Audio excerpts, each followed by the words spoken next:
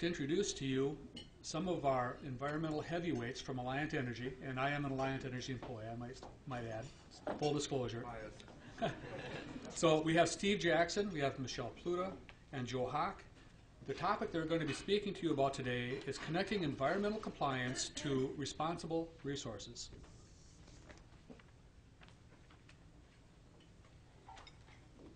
Thank you, Mark, and thanks to everybody for the invite. We appreciate it very much. We don't often get out and give a lot of detail on some of the things that we're working on, but again, we appreciate it. We were thinking originally of getting, like, working out here and walking around, but this seems to work okay. Everybody hear me all right? Okay, good. We hope to give you a little insight of some of the major environmental rules that we're following and how they fit into how we do strategic planning and work through our resource plan. Mark introduced me. I'm Steve Jackson. I manage the environmental services group that is responsible for planning. We look at emerging rules.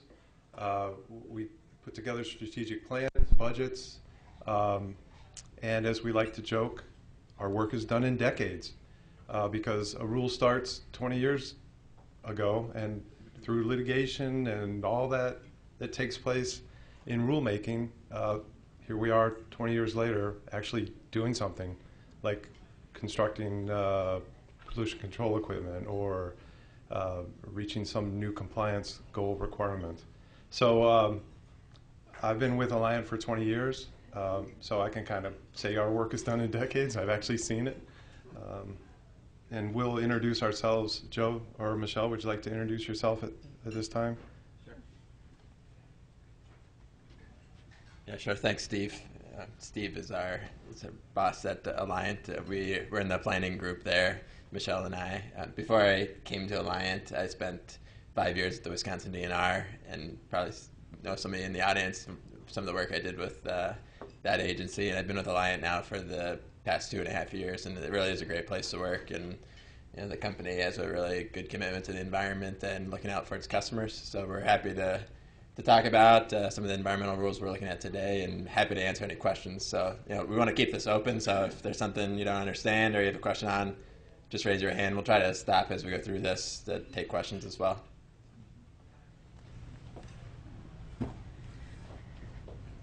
Good afternoon. I'm Michelle Pluta, and I've been with Alliant since about 2001. Prior to working at Alliant, I worked mostly in the Wisconsin area at a consulting company working for a lot of the industries in this area and throughout the state. So I'm not sure what else anybody would like to know. I have some roots in the Sheboygan area, Sheboygan sausage. So. All right. I've had Sheboygan sausage as well, so but no roots. Oops, there we go. As Joe mentioned, we'd like to keep this open, so we are willing to answer any questions you have. We'll do our best, I should say, to answer any questions you have. Like I mentioned earlier, we want to kind of talk about our strategy and talk about how we do environmental planning and how we make things happen within the generation, what we call our generation resource, but we are now calling responsible resources because, as we'll talk, what used to be a lot of coal-fired generation is changing quite a bit. So we'll talk a little bit about that in one of the slides. But we plan to talk about the Clean Power Plan, ozone national ambient air quality standards, the coal combustion residuals rule, effluent limitation guidelines, and water quality standards kind of in general. We do talk a lot in acronyms, so we'll try our best not to do that for you because we're kind of technical nerds in that way with the acronyms, and it may not be familiar to you. So, and if you are a technical nerd, great. Let me know. You know, raise your hand if you're a technical nerd and you know what NACS means, and you know we'll try to talk in those terms for you. So, like I said, we're prepared to answer any questions you have, but we're not prepared to like dive deep into some of the regulations. We want to kind of keep it high level, to keep it more interesting. Otherwise, it can be long and tedious, and you just ate lunch. So, is there, at this time, I'd like to ask, is there anything specific that you didn't see up here that you might like us to cover, should we have the time? Yes. The state legislature just changed some of the rules with regard to nuclear power plants, and does that fit into the plan for your company in the future? Okay. I'm not going to answer that right now, but we'll preserve it for later. It's a good question. Any others? Now you see where I'm going. We're just getting the information, but I'm not going to answer the question right now. All right, I'm going to turn this over to Michelle. She's going to hit the next slide.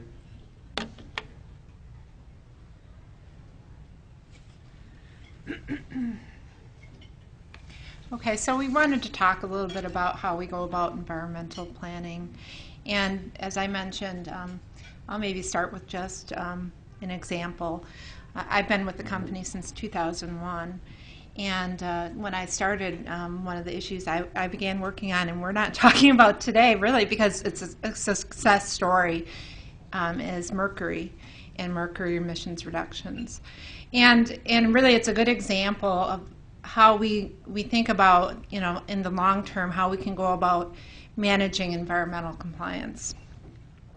When we look at environmental planning and our perspective, we kind of take a very long-term approach, but we make sure to balance it, make sure it's pragmatic, and we take our time to make sure whatever we're doing will make sense both in the short term and in the long term. So for an example, when we started working on our mercury reductions, we did a lot of testing and pilots. Some of those pilots were done at our Edgewater generation station here, and just understanding technology. And so by doing those types of things, we can figure out how to leverage the results, which results in which types of technologies might work well. At the same time, for example, in mercury, we had a state mercury rule. There was also a federal rule that actually finally took compliance this year. We have to make sure that we can expand upon those technologies. So we started with kind of a dual approach, looking at both kind of smaller scale technologies, but those that would work with larger scale technologies. So kind of in the long run, what we ended up is a federal rule that replaced a state rule, and kind of a group of technologies we're using together now that has over 90% mercury reductions. So that's an example of, taking that bigger picture review when we implement a rule. And throughout that process, I would say even the rules changed several times, and we actually just are getting some closure on the mercury rule from the legal standpoint. But needless to say, we focused on kind of the long-term objective.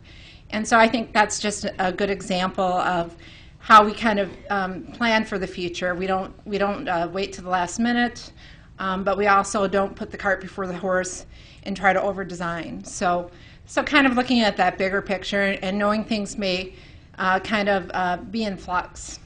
The other thing I would say is that we're continuing to monitor rules and regulations and trends, and as those change over time, and that helps us to kind of look at what might be coming down the pike, how we can look at things not only from an air emission standard, but also looking at water and the solid waste impacts. So we're looking at it from a broader multimedia perspective as well, so that we also don't create another challenge down the road when we're putting in some type of a control or putting some measures into place.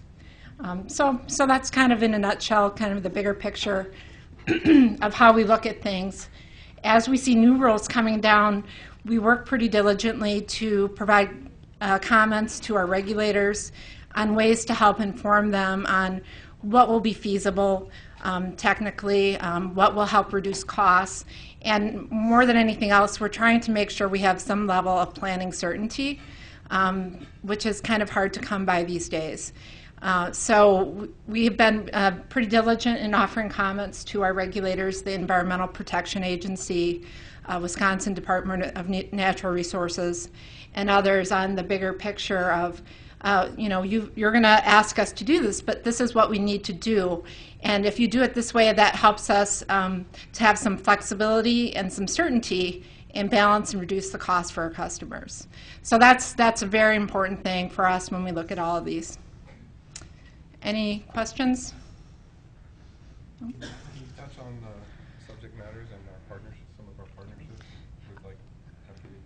Oh, yes, absolutely. So we work quite closely as well with our trade groups. And for example, the Electric Power Research Institute is one national organization that helps us with many of the studies that we do on the technology to help us understand, what will work effectively. And so we leverage those partnerships also with trade groups, Edison Electric Institute, and others to help kind of make sure nationally and also at the state level that when we have things come together that we are able to inform our regulators of the best solutions.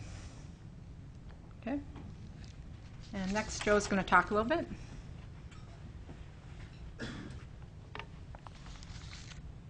All right, so Steve had mentioned times they're changing. That includes our fleet.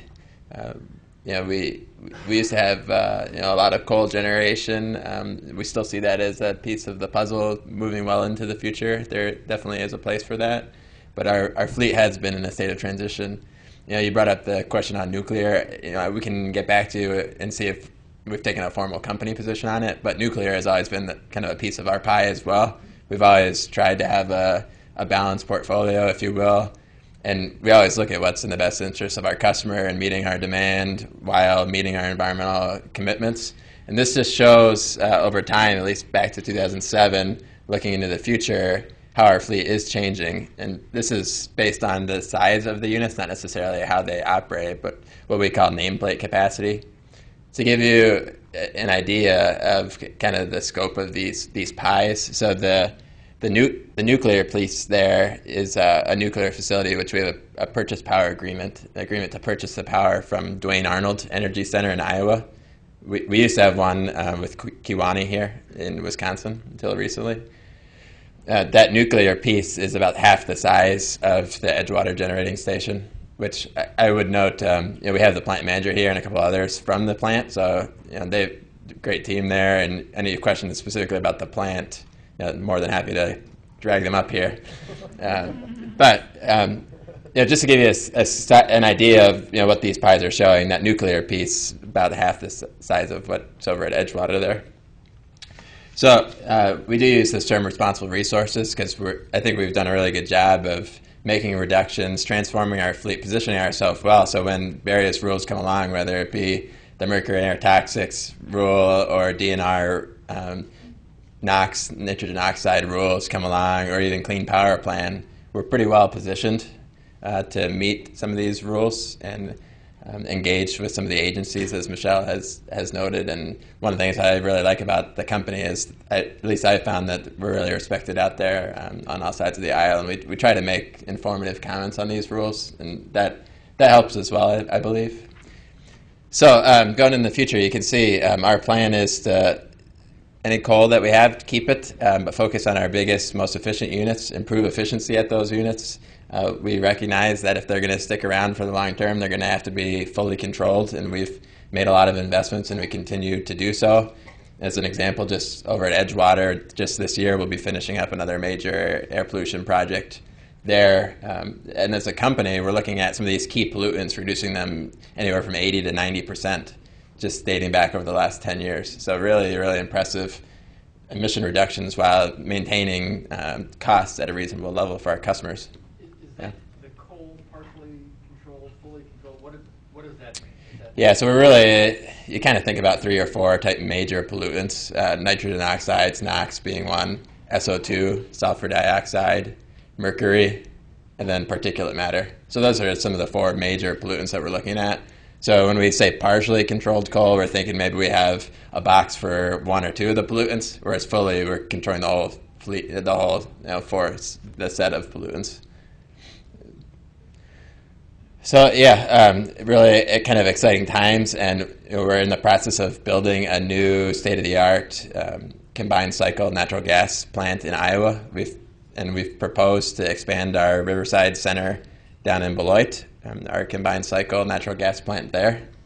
And so our fleet is really changing, and we're also getting involved more in renewables. We're expanding our wind in Iowa through purchase power agreements, and we're also getting more involved in solar. We're doing a lot of exciting things with solar, putting solar on some of our old coal landfills. We're putting solar at our corporate headquarters. We're doing pilot projects with different nature centers and schools. So just really exciting times for the company. Any questions on how the fleet's changing? This is the last chance before we start getting into some of these rules. Yeah.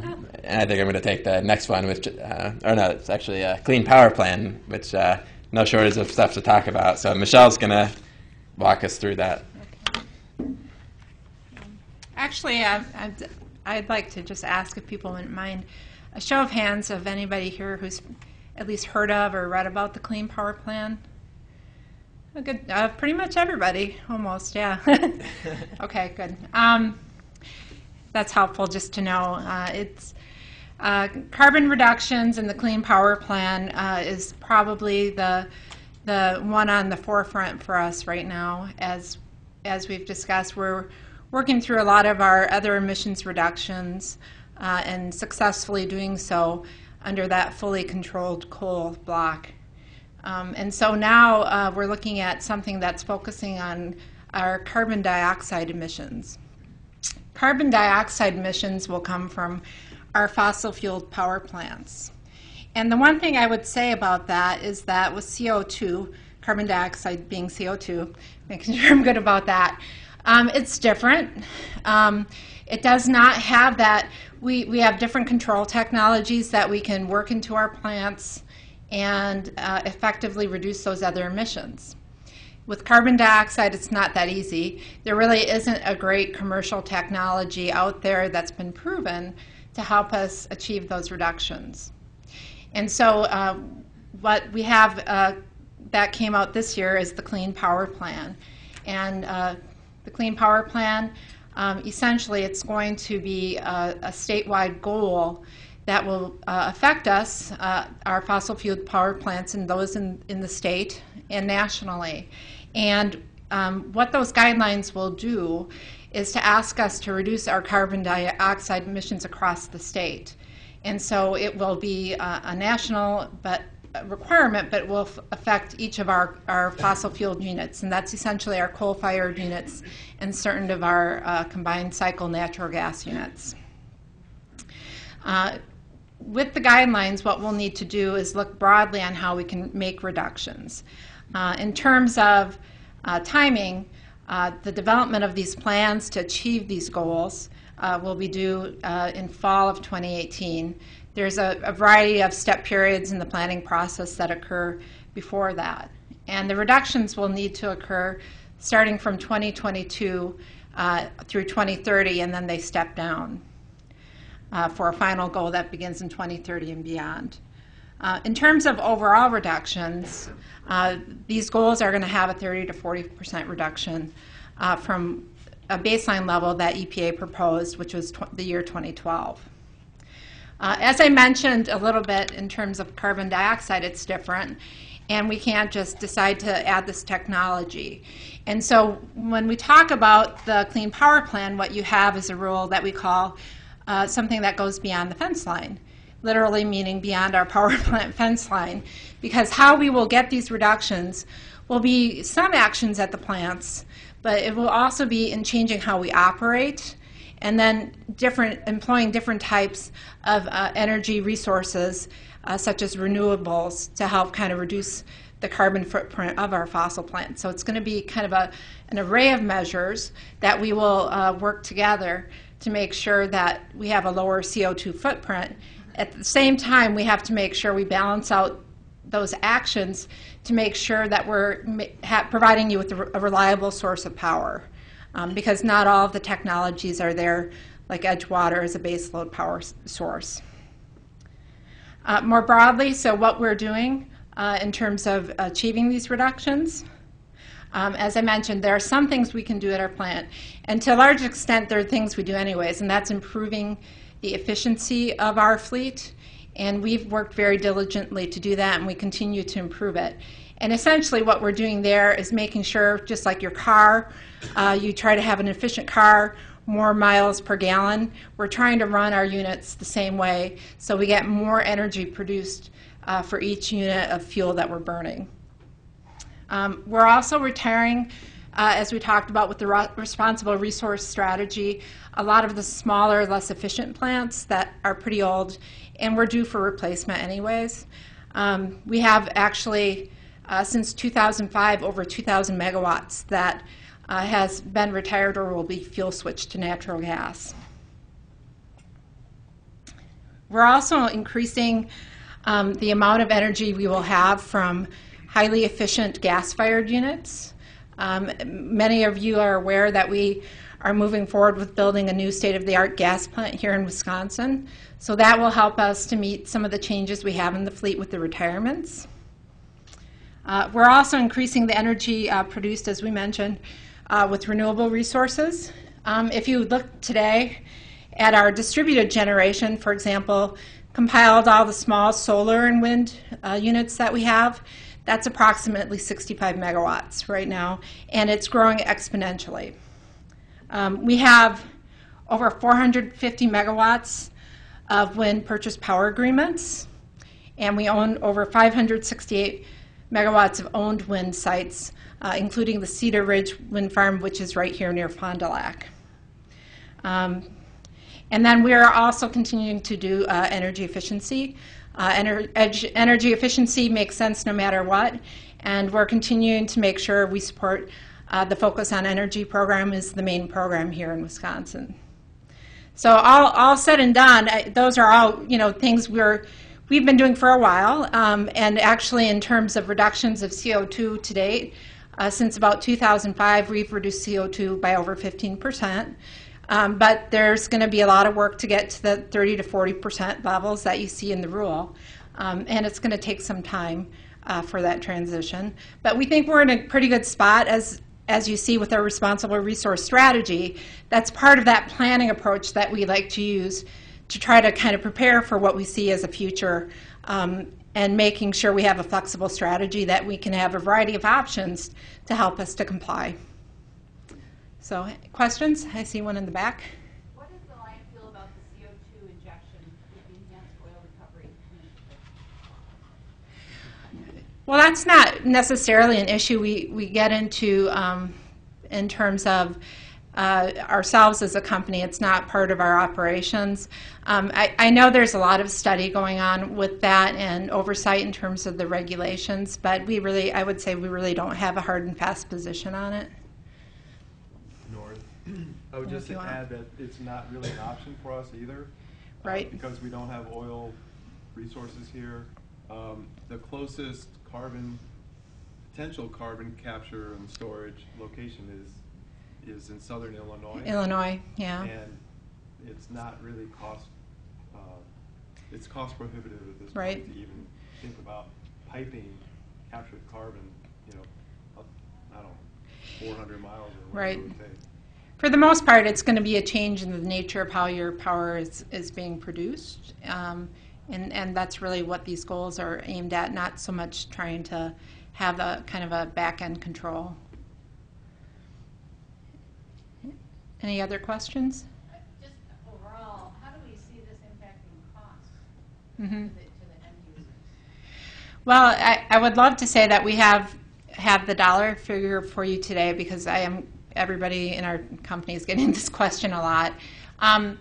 So not getting too far down the road, the good news is that as we talked about our responsible resource strategy, we are pretty well positioned here with our balanced portfolio in terms of the things we've already done. So we will have flexibility to comply with this final rule.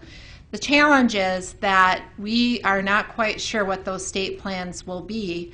in the specifics. So there's a lot of flexibility in this final rule, which is good, but it's almost so much flexibility it's hard to know how we will develop a state plan because there's many options. And I just kind of say at the highest level, not getting into the technical details, there's one pathway that kind of focuses, they call it a mass-based approach, another one is a rate-based approach, and there's a lot of levels of detail for each of those. And so right now we are working very closely with different agencies, with different EPRI, the trade group on modeling, as are all the states, looking at how we can put together a state plan and what are the best options. So until we have the details of the state plans, which really won't be due until September of 2018, it's hard for us to really know the actual costs. What I would feel comfortable telling you is that the cost for us will be incremental to things we've already got in place. And we do think that we can keep them within a reasonable amount.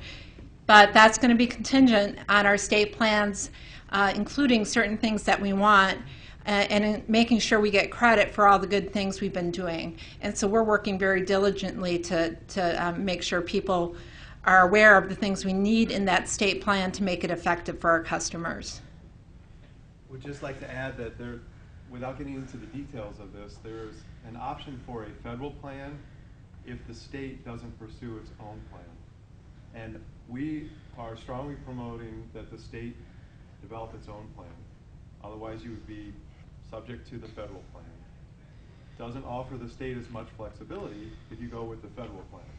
So we're, other utilities as well, and maybe some of you feel that the state should be moving forward with the state plan. They're not quite there yet. That's in the works, hopefully. Okay, any other questions? Okay, and next I think we have ozone. Yeah, we talk a little bit about ozone. Might be a familiar topic for some of you. Keep moving along here. So yeah, ozone. I know that's kind of a big topic here in Sheboygan. It's kind of the thing that never ends. There's 6 pollutants that EPA sets standards for, and one of them is ozone. Now, ozone's not something that's even directly emitted by our plants or any of your industries or cars. It's something that's formed in the atmosphere, typically in the summertime, and having the lake next door enhances it. So EPA sets standards for these 6 pollutants, which they call criteria pollutants. Ozone's one of them. And they're supposed to look at them every 5 years. They often miss that, but they eventually get to it. Sometimes they do it on their own. Sometimes they're forced by a court. But they've done it in 1997. They did it in 2008, and they just did it a few weeks ago in October of 2015. And each time, not surprisingly, the standard goes lower and lower and lower. So, we're tracking this as we are all environmental rules. We feel that our company is pretty well positioned for these rules. However, this is one that we'd like to keep tabs on because we know it can impact a lot of our customers. So we do try to stay engaged on it. There's really 2 pollutants that come together to form ozone. It's this NOx, nitrogen oxide, and then also volatile organic compounds, VOCs. And there's a lot of industries that emit those types of pollutants, so it can be pretty far-reaching in terms of what this standard can impact. And then motor vehicles as well, and transportation plays a big part. And the tricky thing with ozone is it's known as a regional pollutant, so it can travel far distances. And as is well known here in Sheboygan, you can be impacted by not only your own emissions, but your neighbors and from other places far away. There's a group out of Chicago that does some modeling. LIDCO is the acronym, Lake Michigan Air Directors Consortium. They look at who's responsible for what. And their latest modeling that I had seen from their director was all of Wisconsin's emissions taken in whole is about 9% of the ozone in Sheboygan. Not just yours, but all of Wisconsin. And when you look at like Illinois and Indiana, which is primarily like Chicago type region, you're talking roughly around 20%. So a lot of it comes from out of state. The regulators know that. But if you get flagged as a non-attainment area, which means you're not meeting EPA's standard, then there's requirements that are put on you for being in non-attainment that apply to businesses in the area. So it's important to try and keep tabs of this. And as I said, EPA just lowered this standard. The latest level is 70 parts per billion. Sheboygan has been really proactive of working with EPA regional headquarters and also Wisconsin DNR on getting some extra ozone monitors in this county. And, we're supportive of that. The one that was there historically and still is south of the city. It sticks way out into the lake. There was one a few years ago now that was put north of the city, so hypothetically would capture more accurately Sheboygan emissions, and also a mile or two inland. And just this year, that monitor has been 17% lower. Huge difference. EPA typically looks at the fourth highest value over the ozone season, which is summer. The monitor to the south was 81 parts per billion. That monitor to the north, 67. And the standard that EPA just lowered the level to is 70. So it's a huge difference, just moving a mile or two inland, maybe farther north. And it shows you Sheboygan, it's questionable how much impact that Sheboygan is having. So now with this new standard, EPA is they've already started a process where they're going to try and define areas that are meeting and not meeting the standard. So I encourage you to be proactive with the WDNR, and we will as well. Typically, the states have about a year to make recommendations on what areas they think should be classified as non-attainment versus attainment, meeting these standards. And then EPA will turn that around and finalize it within the next year. So we have some time here in the next year or two to engage DNR. And I think we want to point out some of the things we're seeing with the monitor, and we'll be doing that, and I encourage you to do that as well. So one other way that these ozone standards impact us is not only are you dealing with potential non-attainment issues and you get increased permitting stringency in the area, but for utilities, we get the added bonus of EPA looks and says, well, we want to try and do something about this transport of ozone.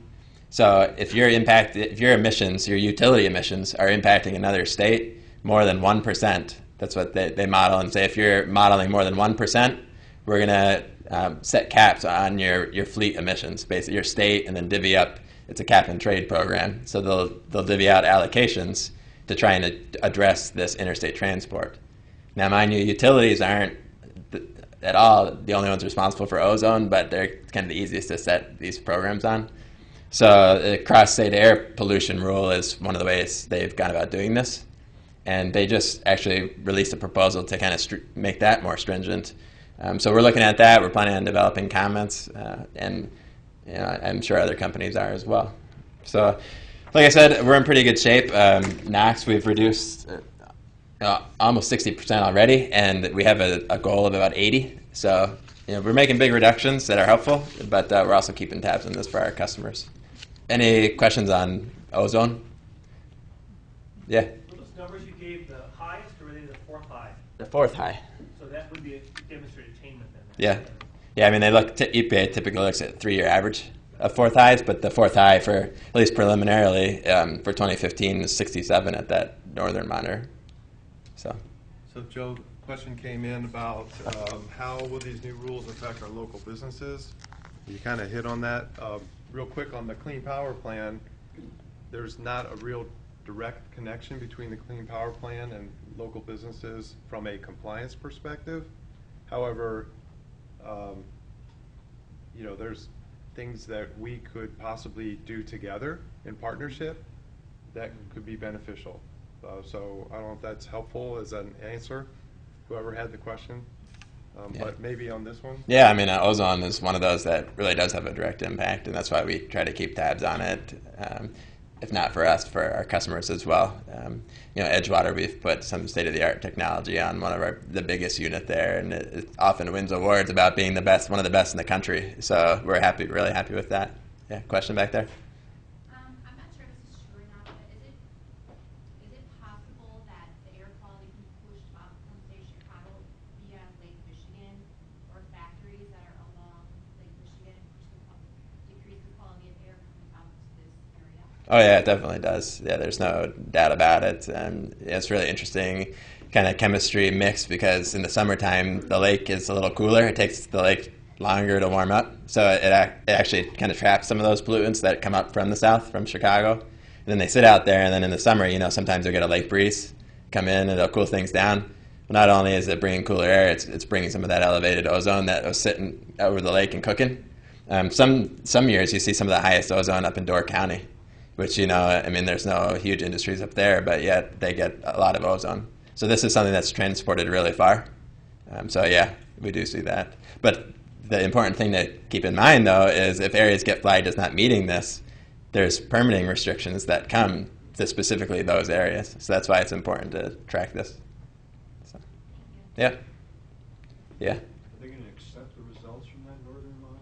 They should, yeah. It has 3 years now. I believe this last year would have been the 3rd year. So, two so far? Okay. 2016 will be the 3rd. Okay, well, that'll be enough time for this next standard. And I think they will. When I was at DNR, we worked with EPA down in Kenosha. And what they did in Kenosha was they had 2 monitors, and they really limited the size. They said, we're still going to designate you non-attainment, but we'll scale it back a little bit. So that's something that I would hope to see up here as well. So, yeah. Other questions, or we'll move along. Steve's going to talk a little bit about some water and waste rules. And then, other questions come up. We can get them at the end, too.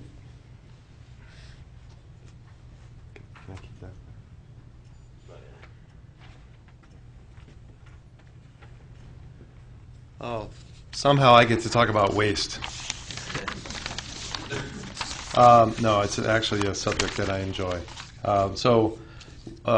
One of the things, another rule that we're following is the coal combustion residuals rule. I actually brought 2 baggies, one full of fly ash and one full of bottom ash. So if you've never seen it, they're actually here. Dessert. Yeah, dessert. Yeah, if you want to.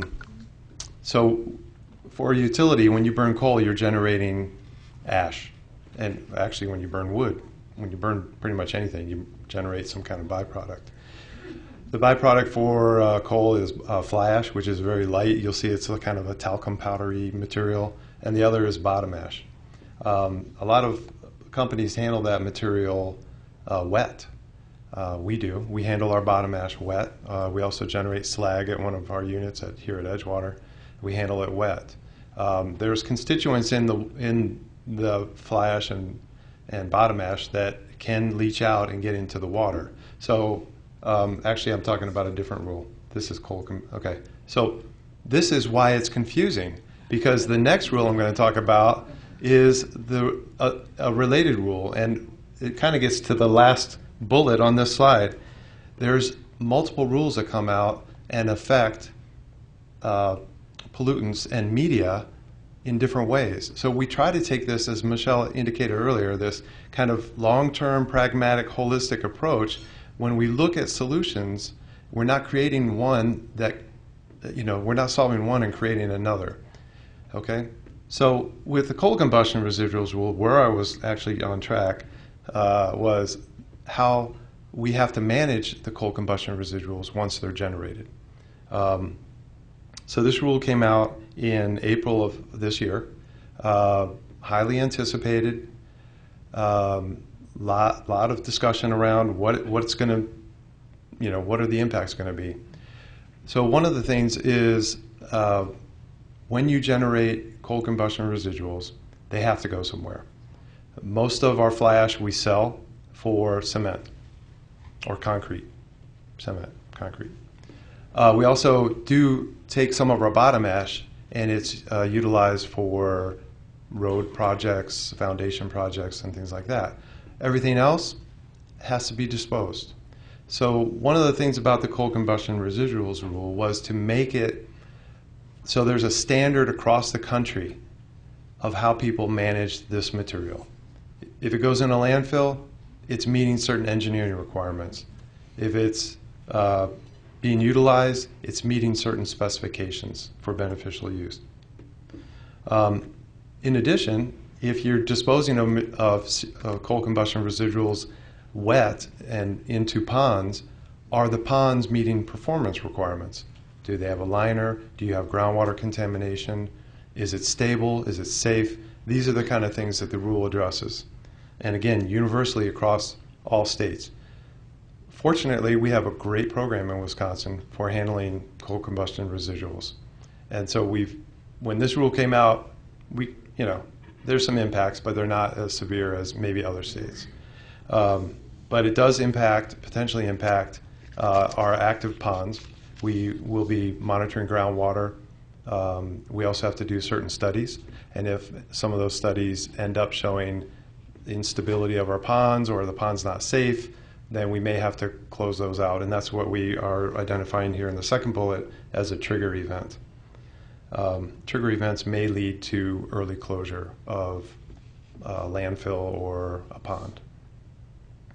Also, any new landfills being installed or constructed have to meet certain design requirements. And fortunately for us, we've taken that long-term approach again, and we've put in those more stringent design requirements and construction requirements several years ago. So again, not as impactful as it might be to others. One thing that's very interesting about this rule, I'll point out the little box there, we have our own CCR website. So everybody's welcome to go in your spare time, of course, go look at all the documents that we have related to our CCR compliance program. This rule went into effect October 19th of this year. And we had to have a website up and running so that we can inform the public how we're meeting our compliance obligations. We're not alone. Every utility in the country has to do this. So it's a new, weird kind of thing. Instead of filling out a piece of paper and sending it to the agency, we don't have to do that. We have to fill out the paper, post it onto our website, and now everybody gets to look at whether or not we're complying. So it's a very interesting aspect. Yes? My question with what's in the bags, I interpret that one line as you can get rid of 75% plus or minus of the fly ash and the bottom ash. And Yes. what you can't get rid of beneficially going into a landfill. Yes. Yes. And the other question I've had as I showed these is, where does this come out of the process versus Oh, this? the process. Is this So this is fly ash, and it's actually not Edgewater. Sorry, Eric. It's Columbia's. But fly ash it's the lighter particle that passes through the boiler passages and gets collected in either electrostatic precipitator, and now we have a bag house. So there are pollution controls that collect this material. It's gathered into hoppers, and then it's loaded out to silos, taken in trucks for beneficial use or for disposal. The bottom ash, so this is handled dry. So this is a good thing. We have dry fly ash handling. And you'll see why I say it's a good thing, because the next rule talks about water. The bottom ash, which looks kind of like a lava stone of sort, is handled wet. It's the heavier portion of, you guys in the plant, correct me if I'm wrong here, but this is the heavier portion of the coal combustion residual, and it drops to the bottom of the boiler, and it goes through some crushers, and then it's transported wet out to ponds, generally. At Edgewater, we have a device called a hydro bin, so it's a mechanical separator, tanks and things where the water goes in and it separates out the bottom ash from the water. And we try to reuse as much of that water as possible. But most people just sluice it out to a pond and then dig it up and then dispose of it or beneficially use it. Was that helpful to those as far as process? First person with the hand up right there, yes. Now, how many tons or what measurement are you talking about? How much do you guys handle this stuff that comes out every year? Eric, you want to talk about Edge? Well, we burn around 3 million tons of coal a year at Edgewater, and 5% of the content of the coal is ash. So you have to do the math there. Yeah, and generally, if it's about a 70, I don't know, 70-30%? 70? 70-30 and 80-20. Okay, so 70% fly ash, 80%. It was about a little over 400,000 tons of byproducts that we reused last year. 400,000 tons of byproduct reused, which was a 70%, roughly 70% rate. Right. So we generate a lot, and when we put in dry scrubbers to control SO2, we created a whole new byproduct, which we're working on trying to find a better source. Yeah. It's a great, believe it or not, we're doing studies, so this is interesting. And I know we might be pushing time here, but we actually are doing studies with UW on utilizing that material as an ag product because it has, as a liming agent, it's really good. And it also has a sulfur component, which the farmers like. So it's the beauty of our process is when you remove this material from that lime scrubber solids waste, you now have a good scrubber solids material that you could market potentially and use as an ag product. If you have fly ash mixed in with that, not as good. So we remove the fly ash first. A very small amount carries through. It doesn't affect the quality or the reusability, I guess is a good word. All right, let me try to stay on track here. 5 minutes, thanks. So what are we doing with CCR rule? We're evaluating how we handle our ash systems. We're looking at landfill options, and like I said, we are redesigning really we've already designed our landfill. So we're really just building our landfills with that solid, highly engineered design already in place. We continue to reutilize our byproduct as much as possible. And then, again, we try to keep multiple rules in mind. So let's go to the next one, just because of time. The Effluent Limitation Guidelines rule, it came out this year. It really addresses wastewaters from utility processes, wet scrubbers, ash transport water, so like the bottom ash transport water, wastewaters from mercury control, gasification, so if you take coal and gasify it, you may have a wastewater, and then leachate from landfills. So we don't have wet scrubbers, we have dry scrubbers. So when we talked about how we plan for the future, we planned for dry scrubbers thinking that in the future, if we had wet scrubbers, we'd have to treat or manage that wastewater from the wet scrubber. So we don't have that. We have ash transport water and we have leachate. Even though we have mercury control systems, we don't have any wastewater from those systems, and we're not gasifying coal into a natural gas. We used to do that years and years and years ago, and we don't do that anymore. So what happens here is the requirements from the ELG rule, they get incorporated into our wastewater permits, and the wastewater permits are on a 5-year cycle. So with that in mind, the rule requires that we comply by November 1st, 2018, but no later than, so between November 1st, 2018, and no later than the end of 2023. So we have some time to comply with that, but I'm going to talk again about a connection here, because at our Edgewater facility, and the next area I'm going to talk about is water quality standards, the next slide, there are other factors that might make you do something sooner here, but you have to look at this holistically. At Edgewater specifically, they received a wastewater permit with an arsenic limit that's very, very low. I mean, it's extremely low. It's 0.2 parts per billion. It's really low.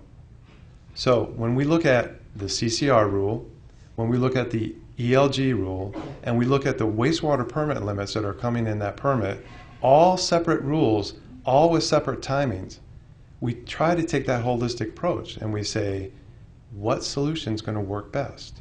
So at Edgewater, for example, we're going to be getting rid of the wet ash sluicing. It is a major source of arsenic.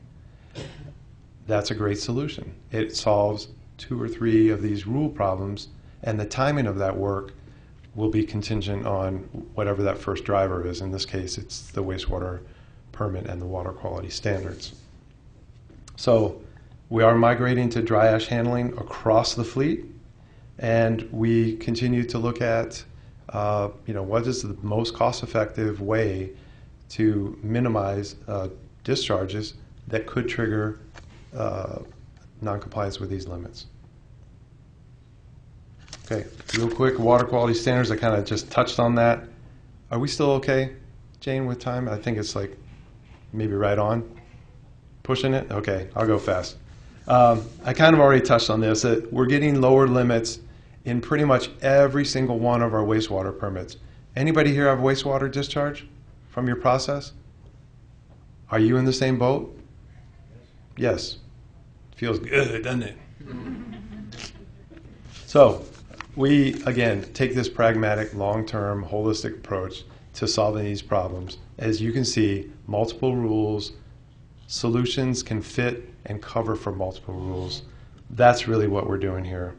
I'll kind of leave it at that. And Edgewater is kind of our classic story here in Wisconsin for how we deal with water quality standards, ELG, coal combustion residuals rule.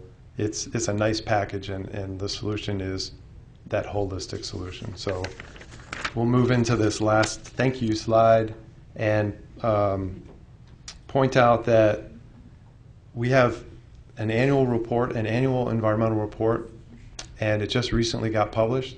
We put postcards out on the table out front. We don't in a solid sustainability effort. We don't print this.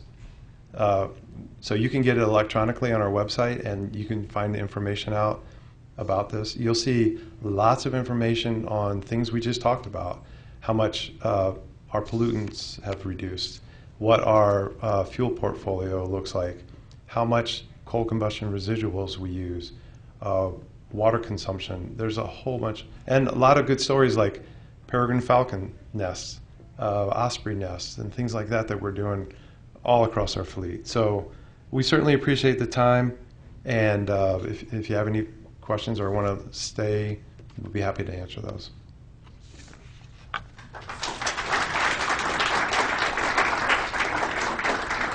I will be honest, we didn't think we thought maybe we have 30 minutes to talk, but we filled up that hour really easy. Steve, Michelle, Joel, thank you very much for coming up here and speaking with us today. We really appreciate it. I'd like to make a couple of announcements about other upcoming events. We have a focal point. The topic will be Well at Work. Really? That's Wednesday, the 20th of January, 7:30 p.m. Gene Kolb, wellness advocate, speaker, coach, and owner of Well by Choice, will help us kick off a healthier and more productive 2016. Our next First Friday Forum, Governor Walker has been invited and has accepted the invitation. He will be here in Sheboygan. He'll be joining us to speak at the First Friday Forum. I see Jane looks a little uncomfortable because you never know how things will go with the governor if something else comes up. If something else comes up and the governor can't make it, we have another excellent program in the bag, just in case the governor can't make it. But because we anticipate a much larger audience for the governor, we will have a change of venue next First Friday Forum. Folks from the Elks Club aren't in here room, so I can say this.